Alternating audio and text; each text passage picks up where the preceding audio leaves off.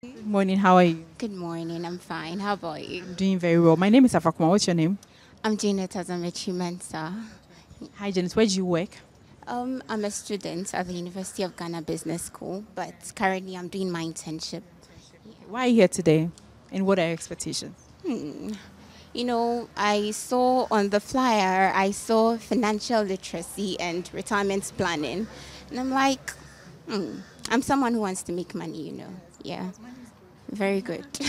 I want to make money, so I deem it fit to know more about money, plan for my future. Yes, I want to be very secured when I grow up.